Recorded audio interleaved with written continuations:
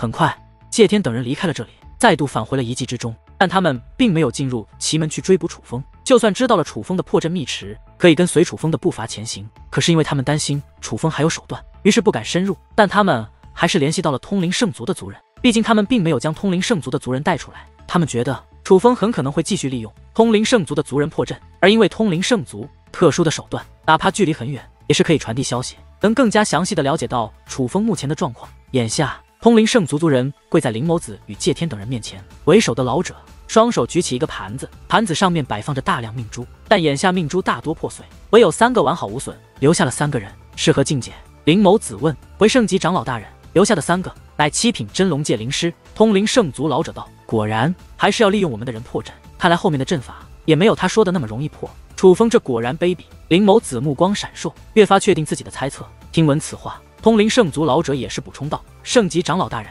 可能是被楚风发现了，因此在族人命珠碎裂后，我族内活着的3位长老并没有再继续传递消息，但在族人被楚风斩杀前，他们都曾传递出消息，只是这个消息，那位长老有些犹豫，要不要当众说出来？什么消息？直说。灵眸子道：我族人传递消息中说，你们撤离后。楚风露出得意笑容，他似乎早就知道你们有逃脱的手段，并且楚风还表示下一次不会让你们逃掉，他似乎还有其他手段。通灵圣族老者道：哼。听闻此话，灵眸子脸色难看，尽管早就猜到楚风还有后手，可是当这番话被通灵圣族族人当众说出来，而他们却真的不敢再继续深入去找楚风，心中自然很是不爽。与此同时，已通过自己开辟的那条道路，进入了一个奇门的最深处，这里是从其他人开辟的道路也能够抵达的地方，乃是公用空间。但若想继续深入，抵达到奇门的最深处，就不只是凭借破阵秘池就可以的了。这里是一个新的起点，在这里破解最后的几座阵法之后，只要顺序相对正确，便会出现一道结界门，那结界门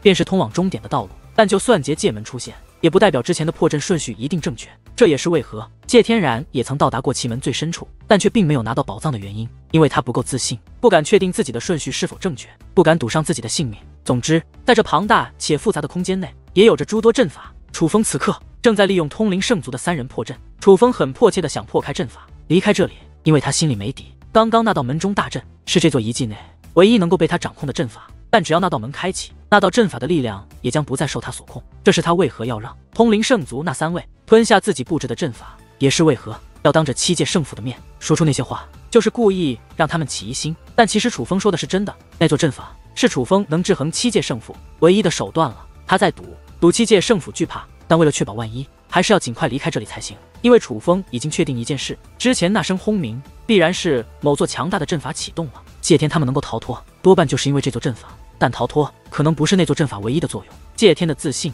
不是空穴来风，他是有底气的，往往未知一事令人不安，加上介天的自信就更加令人不安。因此楚风必须尽快破开遗迹，拿到钥匙碎片，离开这里。好在这3位7品真龙的助力下，楚风最后的10座阵法破解得非常顺利。当第10座阵法破解完成之后，一道结界大门便浮现而出。楚风少侠。可就在此时，3位7品真龙皆是面露惊恐地看向楚风，他们感觉到楚风融入他们体内的阵法正在吞噬他们的生命，可是他们明明尽职尽责帮助楚风破阵，明明已是戴罪立功。楚风显然明白他们想说什么，于是微微一笑：我说过你们有活命的机会，但没说过一定给你们这个机会。不过你们既然戴罪立功，那我楚风也不能一点都不表示，我就不折磨你们，让你们痛快的死吧。混账，我宰了你！听闻此话，3位7品真龙皆是面露杀意，释放结界之力，想与楚风同归于尽。可下一刻，3声闷响同时传来，堂堂3位7品真龙皆是化成了一片血水，这便是阵法之力，